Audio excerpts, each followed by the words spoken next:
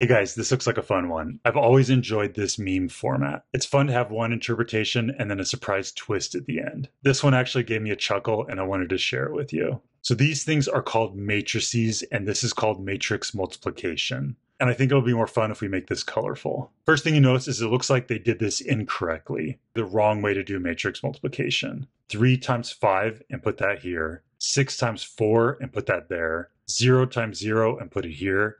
And 1 times 2 and put it here. And then from here, 3 times 5 is 15, 6 times 4 is 24, 0 times 0 is 0, and 1 times 2 is 2. And this is not correct. This is the wrong way to do matrix multiplication. Let's go over the correct way to do it. So for this location, which is the first row and the first column, we're going to take the first row from here and the first column from here. We're going to do this 3 times the 5 plus the 6 times the 0. 3 times 5 plus the 6 times the 0. Now for this one, it's located in the first row, the second column. So we're going to do the first row and the second column. For this one, we're going to do 3 times 4 plus 6 times 2. This times this plus this times this. And now for this one down here, this is in the second row, first column. So we're going to do second row, first column. And for this one, we're going to do this 0 times 5 plus 1 times 0. This times this plus this times this. And then for the last one, since it's the second row, second column, we're going to do second row, second column. This 0 is going to get multiplied by the 4, and then the 1 is going to get multiplied by the 2. So it'll be 0 times 4